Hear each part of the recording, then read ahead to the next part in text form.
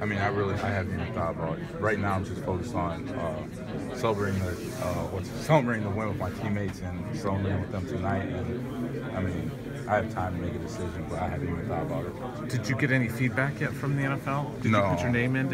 I put my name in, but I mean, that's it. Even if I did get feedback, I wouldn't want to hear it before the bowl game. I was just focused on doing what I had to do tonight. What goes into a decision like that for you? What are you going to think about making that decision? Just pros and cons. I mean, there's pros to staying and there's pros to leaving. There's cons to staying and there's cons to leaving. So it just, I mean, it doesn't matter.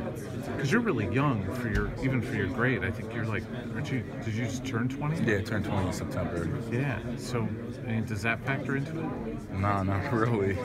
I mean, people play. I mean, people get drafted from age 20 to age. I mean, there's that one quarterback, I swear he was like 28 or something. But yeah, I mean, age really doesn't matter. When do you want to make a decision? When's the deadline? It's usually like the 15th or something. January 14th.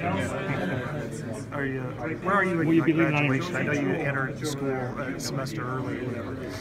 Graduation? I'm not sure. I'm not sure how many credits I need left to graduate. I know I'm close, but I mean, I'm not sure.